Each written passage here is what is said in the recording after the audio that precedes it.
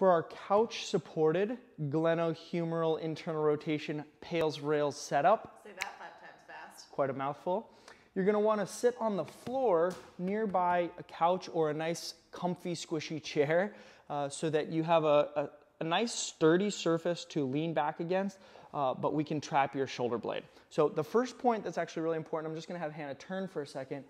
You want to aim that couch surface to get right into the corner at the back of your armpit so that we're really holding the scapula in place as we start to work on that glenohumeral joint. So Hannah's going to lean back against the couch, find that spot, and then just hook the elbow on the actual top of the surface.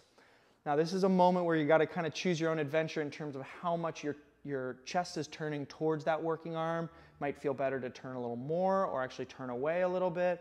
But wherever you're at, you want to keep that scapula, that armpit area trapped on the couch.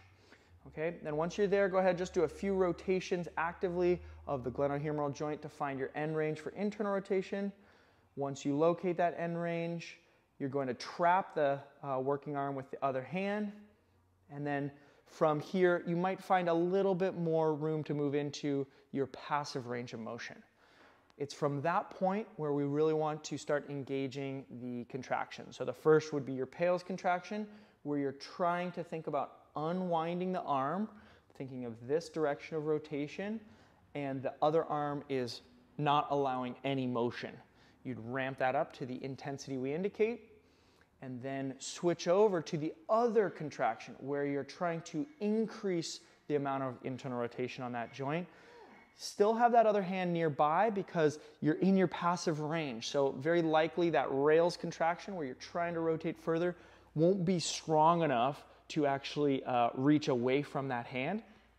If it is, like you can see Hannah's able to create that space, you just want to take up that slack as you relax the contraction.